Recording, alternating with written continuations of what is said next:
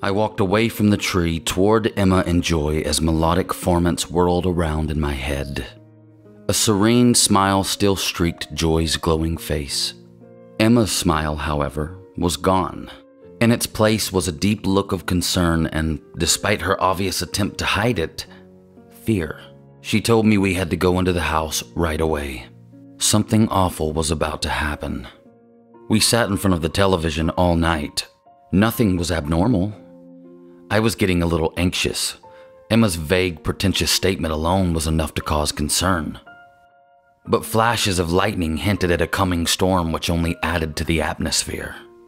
Leaving my spot on the couch, I walked tentatively to the large windows facing the woods. More lightning. Long, thunderless flashes which caused the trees to cast ghostly, distorted shadows. I was reminded of the times I saw the wreathing atrocities in the lightning bolts back in Florida. The lightning here was different, though. I never saw any individual bolts, and the illumination it gave off seemed to last much longer. I fell asleep in front of the TV with Joy and Emma. When I woke up the next morning, Emma was still there on the couch with us. She insisted that we stay in the living room, glued to the TV, until she knew the source of the terrible feeling of dread that she'd felt since the previous day.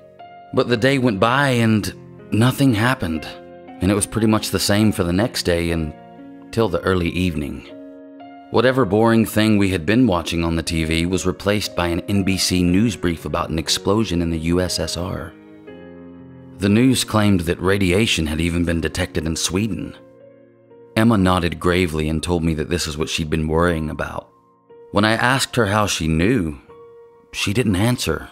All she told me is that we were far away and we had nothing to worry about, even if the news said anything otherwise. The next morning, it was on every channel and in every newspaper.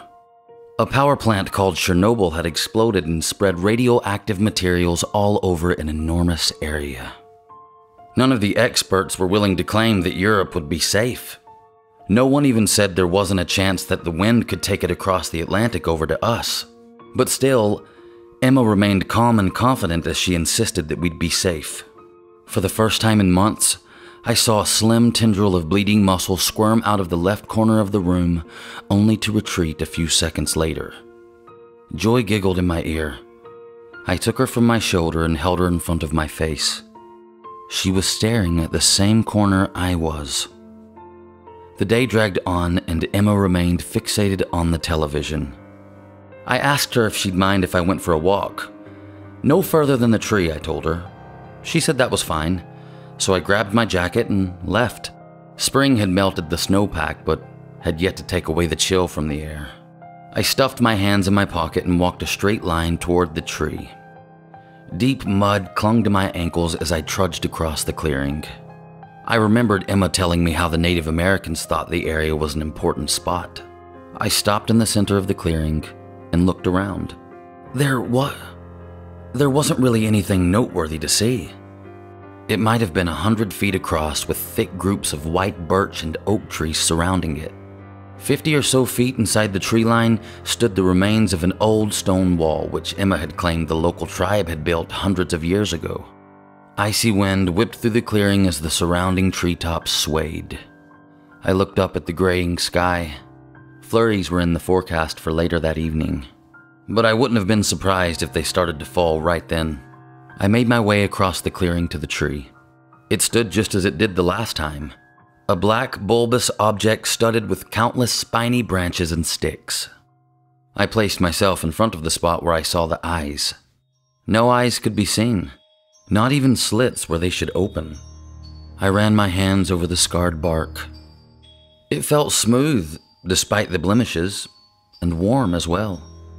As I inspected the surface of the tree, a staggeringly powerful taste of salt entered my mouth.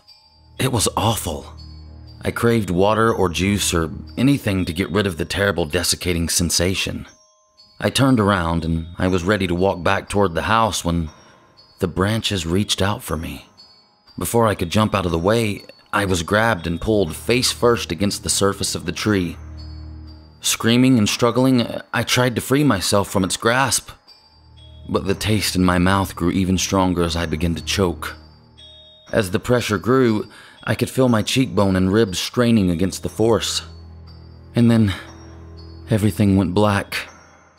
But I didn't lose consciousness. I was free to move, but it was like I was floating in space. I spun and kicked and tried to run, only to remain in the same empty spot.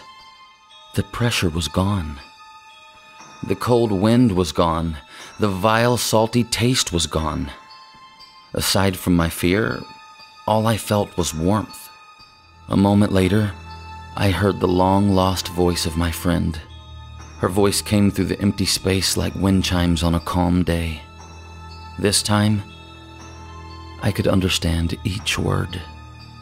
I miss you. I miss you, and I hate myself for failing you.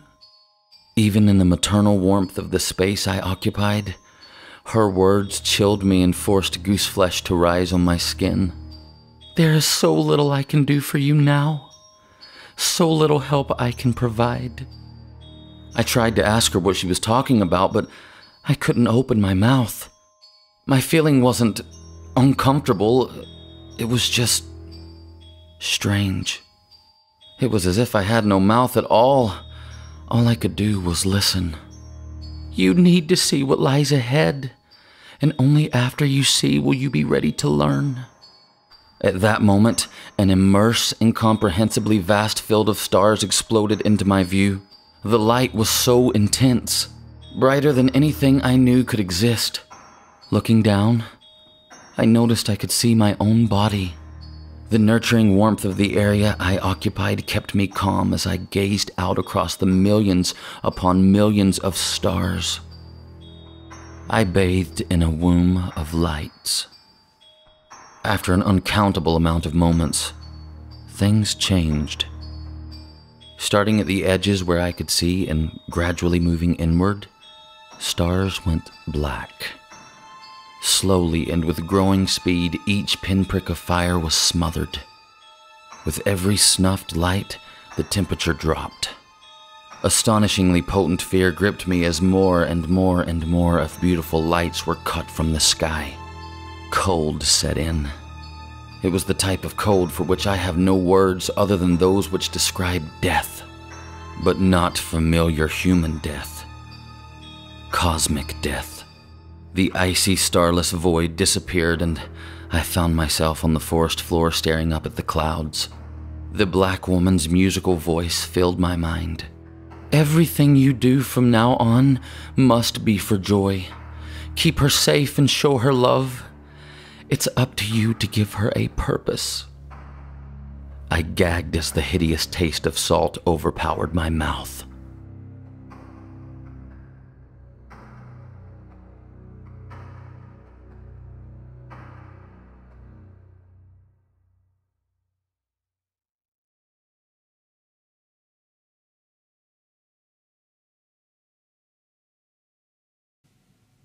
Take it easy. Take it easy on the truth serum. No more of the. We're live. Hi there, kids. It's me, MrCreepyPasta. And I like midget porn. Ooh. Hi there, kids. It's me, MrCreepyPasta. And I'm a Russian spy. До свидания. Ooh. Hi there, kids. I'm MrCreepyPasta. And I just pooped myself. Everybody has like, whoa, just? Hey there, kids.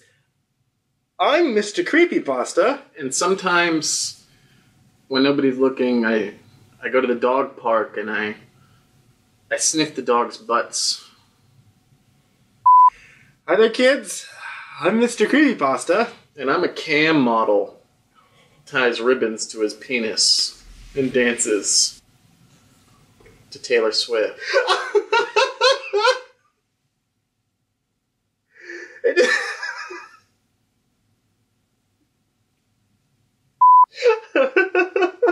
This is getting sad.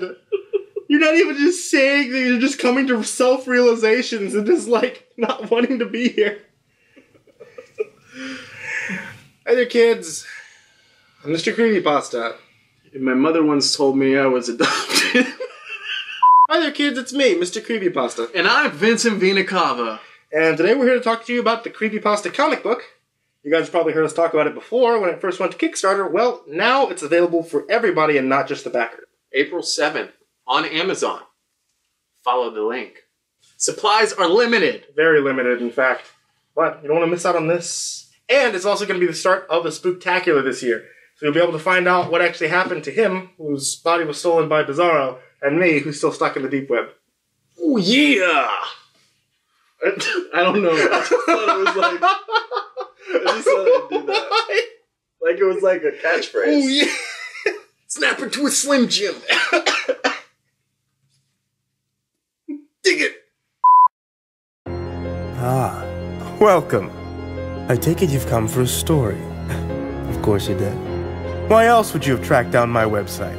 After all, it takes a very special browser to even locate this dark little corner of the internet. But you already knew that. So, if it's a story you want, it's a story you shall receive. And it would please me very much to read one to you this evening. All of you. Shall we begin?